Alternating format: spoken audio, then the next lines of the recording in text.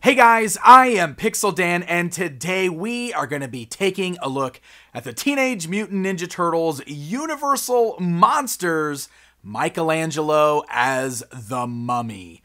It's the first one that I am looking at, and honestly, this is the one that I was most excited about. I just thought this looked so incredibly cool. If you are completely new to this and you've not seen this before, this is a new line from NECA where they are mashing together the Ninja Turtles with the Universal Monsters. They're taking those two licenses, putting them together, and giving us these unique takes on the Turtles. Now, we've seen this in the past. I mean, obviously, if you're a fan of the vintage toy line, we got Universal Monster Turtles back then, and then it happened again in the 2012 toy line. So this is at least the third time we've seen Universal Monsters crossed over with the Turtles in action figure form. But one thing I think that is really cool about this is NECA did their own thing with it. So they didn't just redo the vintage Playmates Toys figures. They did their own takes on everything. So the Turtles are different monsters than what we saw in the vintage line, and we got Mikey playing the Mummy.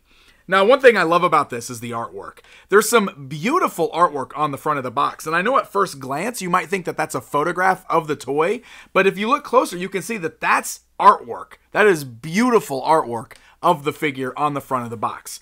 And this goes all the way around to the back side, where here we've got some great photography, but it's all arranged like a classic Universal Monster movie poster. I think this is so incredibly cool. Highlighted with the orange from Mikey's bandana on all the lettering. It looks really great.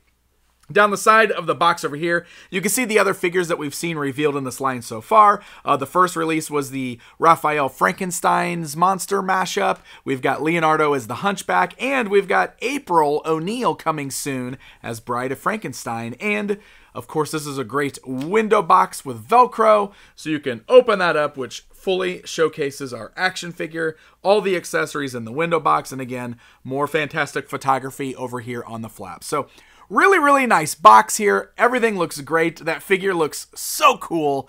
So let's get it pulled out of the box and get a closer look at it. All right, so we have got our Mummy Mikey outside of the packaging. We'll go ahead and start with the tape measure here. So you can see that the figure stands shy of 7 inches tall. He's around 6.5 inches tall.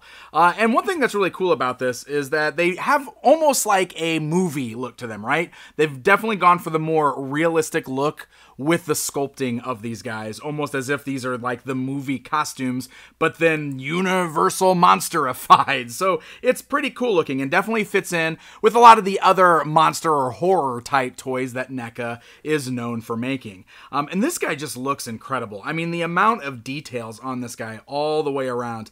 One of the things that I was blown away by immediately out of the box is the turtle shell, because look at all of these hieroglyphics that are worked into the sculpting of the shell. But I love how so many of them are Ninja Turtles related. Like, look, we've got little ninja stars in here. There's a Foot Clan symbol up here. So it's like the shell is telling a story to us of the Ninja Turtles, much like the ancient Egyptian hieroglyphics would. I think that is pretty cool. You can see the same thing going across the belt that he's wearing there. And all of the weathering and everything on this guy looks incredible. Like, the belt strap there definitely has this really great realistic leather look to it, where it looks all worn and everything. I love the scarab belt buckle. I think that's a really nice touch. And then all of these wraps that are worked into the sculpt there, they look so dingy and dirty. I absolutely love it. But you can still see kind of the worn green turtle skin poking out from underneath in several spots there, which is just so cool. Yeah, the overall look of this guy is absolutely amazing. And of course that brings us to the head sculpt, which is so cool. It's so creepy. I love how he's got like the wrinkled mouth there, you know, got the very mummified look to him. But the right eye is totally closed. The left eye is just kind of like gazing slightly upwards as if he's undead. Really neat looking. And then like there's all these like little scratches and scars and wrinkles and everything in there. Beautiful sculpt work all the way through and through. So, if you want to talk about articulation with these guys, it is very similar to what we've seen on the other movie figures that NECA has produced. You can see that we're jointed at both the top and the bottom of the neck there. So the head is on a nice ball joint, but then the base of the neck is also jointed. So lots of movement there in the head and neck. The arms have the shoulder joints that allow the arms to go up to the sides, forwards and backwards. You've got double joints at the elbows there. So look at that. You can swivel at the bicep. Then you can bend the elbows there with the pads that are perfectly covering it. And then, of course, the wrists can swivel and also have the hinges on there. The torso does seem pretty stiff in there with all the sculpting and the wraps and everything and the way the shells are. But we do have the ball joints at the thighs, which makes the legs go outwards, forwards, backwards, kind of roll all the way around there. You got swivels at the knee, double joints at the knee there that, again, the knee pads cover very nicely. And then the ankles can turn side to side as well as move up and down at the hinge joints there. You got that nice little pivot, which is really, really cool. So articulation feels really good. He's also nice and solid. He doesn't feel fragile by any means. He stands really well on his own. I do want to point out, I also love the way the hands are molded, the default hands that are on him there, because they just have this really like decrepit look to him, right? Like he's just lurching around like a mummy. I think that is so very cool. But that is not the end of it, because we've got lots of extra accessories. Now, first of all, he's got these two loose mummy wraps. And I'll be perfectly honest, I can't figure out where these go. I looked at all the photos on the packaging and it doesn't look like these are anywhere on there. They seem to be molded in a specific way that would fit around. So I don't know if you're supposed to like just kind of drape them around the leg like that or around the neck. I'm not honestly entirely sure. I guess they're just kind of extra wrappings that you could put or hang anywhere you want to. If you guys know, please let me know. I messed around with these and just really couldn't figure out exactly where those were supposed to go.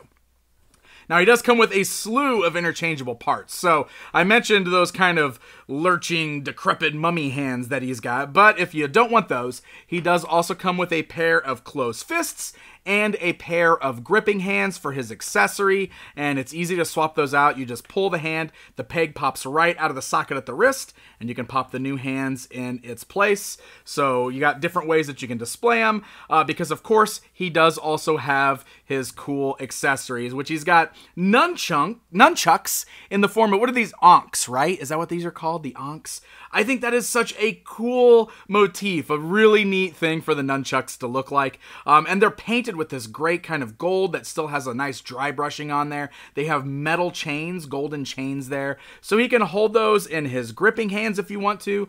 But one of the other things that I liked, he's got two of these by the way, is you can see that there are some bulges in the side of his belt on the sides here. So you can actually store the nunchucks on both sides of the figure if you want him just to have the nunchucks in his belt there, which is very cool. He also comes with a snake. Why has it got to be snakes? It's a bendy snake too, which is really neat. And it's very, very flexible, which is very nice. Really cool little extra thing there. You got a nice snake that you can kind of pose next to him. And then probably the best accessory in this entire set, in my opinion, is the alternate head. So first of all, very easy to swap this out. We just got the ball joint there. We can take the new head. We can pop it on in its place. And it is an insanely gruesome head where his lips are totally decayed. His teeth are all showing. And if you have been around for a while, you're a Turtles fan, you've seen photos online, then you probably know exactly what this is inspired by. This is inspired by one of the actual masks from the original films that is now rotting, and it looks like this. And it's so cool to see them reference this sort of infamous photo of this rotting original mask and use it as Mummy Mikey. I think that is so genius, and I love that we now have that horrifying rotting turtle mask as an actual toy in our collections. So honestly, I love both of these head sculpts so much. I don't know exactly which one I'm going to display this with, because this is crazy. I love that we got this. It's so incredibly cool.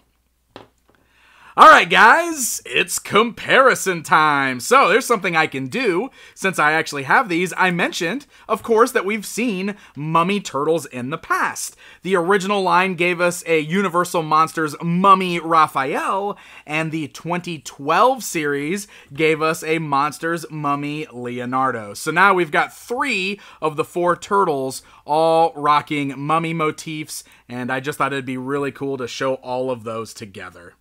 So there you go, my friends. That is a look at the brand new Universal Monsters Mummy Michelangelo from the folks over at NECA Toys.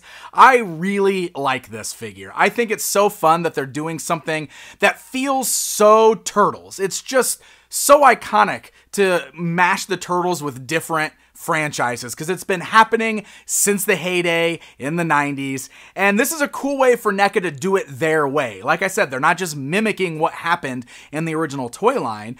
Since they are known for their horror figures themselves, they were able to take Turtles and really give it the NECA treatment with the horror motif, with Universal Monsters, and I think Mummy Mikey here specifically turned out really, really cool. I think this is my personal favorite of the bunch so far. So I do have to give a very special thanks to the folks at NECA Toys. They did provide this sample for the purposes of this review, but this is going to be hitting Target stores very, very soon as part of the fall NECA fall whatever, fall geek out. That's what they're calling it, right? Over at Target, where there's lots of new NECA product hitting stores, but it's also available for pre-order at lots of online toy stores, so very easy to get a hold of this guy. Thank you guys so very much for watching, and until next time.